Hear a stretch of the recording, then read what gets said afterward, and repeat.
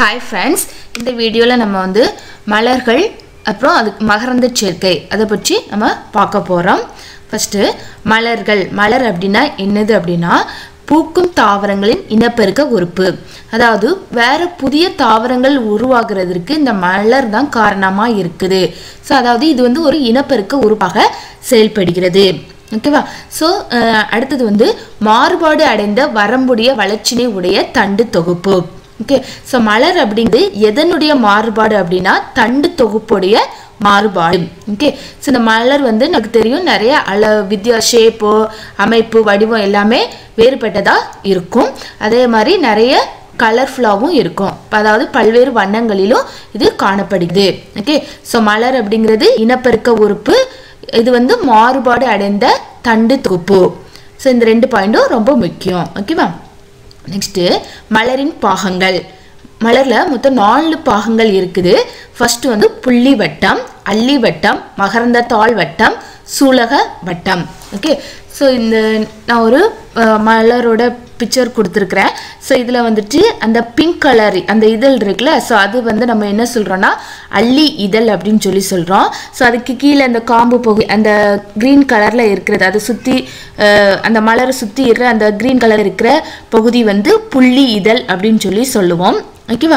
So அடுத்தது வந்து மகரந்த தாள் அப்படிங்கிறது வந்து ஸோ அந்த கம்பி மாதிரி நீண்டுட்டு இருக்கா நிறைய இது. ஸோ அதுதான் நம்ம வந்து மகரந்த தாள் வட்டம் அப்படிங்கிறோம். இந்த மகரந்த தாள் வட்டம்ங்கிறது எதெல்லாம் உள்ளடக்கியதுன்னா மகரந்த கம்பி, மகரந்த பை எல்லாமே அதுக்குள்ளே இருக்கும். ஸோ அதுக்கு கீழே வந்து சூலக வட்டம். ஸோ இந்த மாதிரி 4 பாகங்கள் வந்து மலரில் இருக்குது. அதாவது புள்ளி வட்டம், அல்லி வட்டம், மகரந்த தாள் வட்டம், சூலக வட்டம். ஓகேவா? அடுத்தது ஸோ இப்போ நம்ம மெயினாக பார்க்க போகிறது வந்து மகரந்த தாள் வட்டம். இந்த மகரந்த தாள் வட்டத்தில் தான் நம்மளுக்கு வந்துட்டு இது வந்து ஒரு முக்கியமான பாகம். இது வந்து மலரின் ஆண் பாகம் அப்படின்னு சொல்லி நம்ம வந்து சொல்கிறோம். ஓகேவா? ஸோ இந்த மகரந்த தாள் வட்டம் அப்படிங்கிறது வந்து பல மகரந்த தாள்களின் தொகுப்பு. நிறைய மகரந்த தாள்கள் இணைஞ்சது தான் மகரந்த தாள் வட்டம். இந்த மகரந்த தாள் அப்படின்னா என்னதுன்னா ஒவ்வொரு மகரந்த தாளும் ஒரு காம்பினையும் அதன் நுனியில் பை போன்ற அமைப்புகளையும் பெற்றுள்ளது. நம்ம வந்து ஒரு ஃப்ளவர் எடுத்து பார்த்தோம்னா நம்மளுக்கு அதில் தெரியும் ஒரு கம்பி மாதிரி இருக்கும். அதில் வந்து நுனியில் பார்த்தோம் அப்படின்னா ஒரு பை மாதிரி ஷேப்பில் இருக்கும். ஓகேவா? ஸோ அதுதான் நம்ம வந்துட்டு மகரந்த தாள் அப்படின்னு சொல்கிறோம். ஸோ இந்த மகரந்த தாளுக்கு என்ன இருக்கும்? ஒரு காம்பு, அதன் நுனியில் ஒரு பை போன்ற அமைப்பு இருக்கும். அந்த காம்பு பகுதியை நம்ம என்ன சொல்றோம்னா மகரந்த கம்பி அப்படின்னு சொல்றோம். அந்த பை இருக்குல்ல, அந்த பை பகுதியை வந்து நம்ம வந்து மகரந்த பை அப்படின்னு சொல்றோம். ஓகேவா? ஸோ இதுல முக்கியமான பாயிண்ட்ஸ் என்னன்னா மலரின் ஆண் பாகம் வந்து மகரந்த தாள் வட்டம். ஓகேவா? அடுத்தது வந்து சூலக வட்டம். சூலக வட்டம் வந்து மலரின் பெண் இனப்பெருக்க உறுப்பு. ஓகே, இது வந்து பல சூழ் இலைகளால் ஆனது. இந்த சூலகமானது, இந்த சூலக வட்டம் வந்து இதுக்குள்ள என்ன எதெல்லாம் இருக்கும் அப்படின்னா ஒரு பை போன்ற அமைப்பு இருக்கும். ஸோ அது வந்து சூலக பை அப்படின்னு சொல்றோம். அப்புறம் இந்த தண்டு மாதிரி இருக்குது சூலக தண்டு, அப்புறம் சூலக முடி என 3 பாகமா இருக்கிறது. ஓகேவா? இந்த சூலக வட்டம் வந்து சூலகம் வந்து எப்படி இருக்குன்னா சூலக பை, சூலக தண்டு, சூலக முடி. இந்த சூலக பையில என்ன இருக்கு? சூழ்கள் இருக்கும். இந்த சூழ்களுக்குள்ள என்ன இருக்கும்? கருப்பை இருக்கும். ஓகேவா? ஸோ இந்த கருப்பையுள்ள அண்டக செல் அல்லது பெண் கேமேட் உள்ளது. அதாவது பெண் இனப்பெருக்க உறுப்பு. ஓகேவா? ஸோ அப்போ சூலக வட்டம் அப்படிங்கிறது மலருடைய பெண் இனப்பெருக்க உறுப்பு. இது வந்து பல சூழ்நிலைகளால் ஆனது. ஒவ்வொரு சூழ்நிலைக்குள்ள நம்மளுக்கு என்ன இருக்கும்? சூலக பை, சூலக தண்டு, சூலக முடி. இந்த சூலக பைக்குள்ள சூழ்கள் இருக்கும், சூழ்களுக்குள்ள கருப்பை இருக்கும். அந்த கருப்பைக்குள்ள அண்டக செல் அல்லது பெண் கேமேட் உள்ளது. ஓகேவா? அடுத்தது வந்துட்டு இந்த பூக்கும் தாவரங்களில் வந்து 2 நிகழ்வுகளில் வந்து பாலின பெருக்கம் நடைபெறுகிறது. ஒன்று வந்து மகரந்த சேர்க்கை, 2வது கருவுறுதல். நம்ம இப்போ ஃபர்ஸ்ட் மகரந்த சேர்க்கைனா என்னன்னு பார்ப்போம். ஸோ மகரந்த சேர்க்கை அப்படிங்கிறது வந்து என்னன்னா மகரந்த பையிலிருந்து மகரந்த தூள்கள் சூலக முடியை சென்றடையும் செயலே மகரந்த சேர்க்கை என்று பெயர்.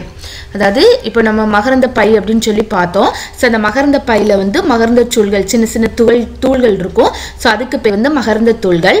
அந்த மகரந்த தூள்கள் என்ன எங்க போகுது? சூலக முடிக்கு போகுது. அப்படி சூலக முடியை சென்றடையும் நிகழ்ச்சியை தான் நம்ம என்ன செய்யறோம் அப்படின்னா மகரந்த சேர்க்கை அப்படிங்கிறது.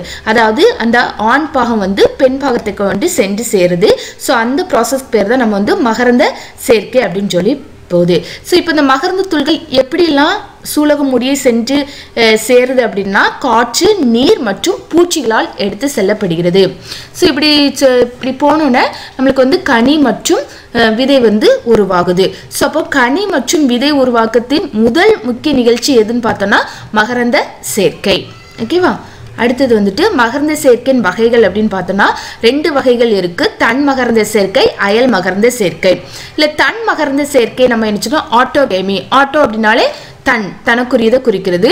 ஸோ அப்போ அப்படி நான் வச்சுக்கிடணும் நம்ம தன் மகரந்த சேர்க்கை. அதாவது தன் மகரந்த சேர்க்கைனா ஒரு மலர்ல உள்ள மகரந்த தூள் அதே மலர்ல உள்ள சூலக முடியை சென்றடைதல். இல்லைன்னா ஒரு தாவரத்தை சேர்ந்த மகரந்த தூள் அதே வகையை சேர்ந்த மற்றொரு மலரின் சூலக முடியை சென்றடைதல். அதாவது சேமா இருக்கணும் எல்லாமே. ஸோ அப்படி இருந்ததுன்னா அது வந்து தன் மகரந்த சேர்க்கை அப்படின்னு சொல்லி சொல்றோம். அடுத்தது வந்து அயல் மகரந்த சேர்க்கை அப்படிங்கிறது வந்து அல்லோகேமி அப்படின்னு சொல்லி சொல்றோம். ஸோ அல்லோகேமி அதாவது அயல் மகரந்த சேர்க்கை அப்படின்னா ஒரு மலர்ல உள்ள மகரந்த தூள் வந்து இன்னொரு தாவரத்தில் உள்ள மலர்ல உள்ள சூலக முடியை சென்றடைதல் அல்லது இதே இனத்தை சேர்ந்த மற்றொரு தாவரத்தை சென்றடைதல். ஓகேவா? ஸோ அதுக்கு பேர் தான் வந்து அயல் மகரந்த சேர்க்கை.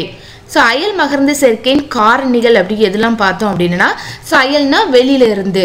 ஸோ இதுக்கு என்ன காரணிகள் அப்படின்னா அதாவது புறக்காரணிகள் வந்து காரணமா இருக்கு.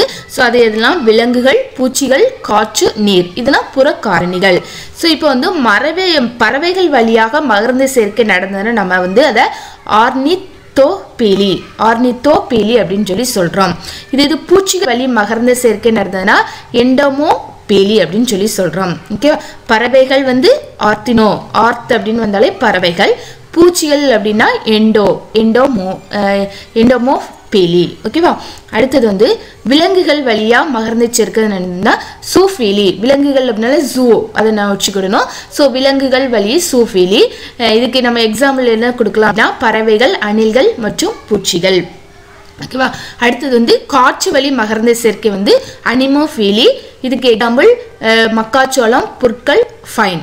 அடுத்தது நீர் வழி மகரந்த சேர்க்கை வந்து ஹைட்ரோஃபீலி. நீர் அப்படின்னாலே ஹைட்ரோ அப்படின்னு வரும். ஸோ அப்போ வந்து நீருக்கு வந்து நம்ம என்ன வச்சுக்கணும்? ஹைட்ரோஃபீலி. ஸோ இதுக்கு எடுத்துக்காட்டு என்னன்னு பார்த்தோன்னா வாலிஸ் நீரியா.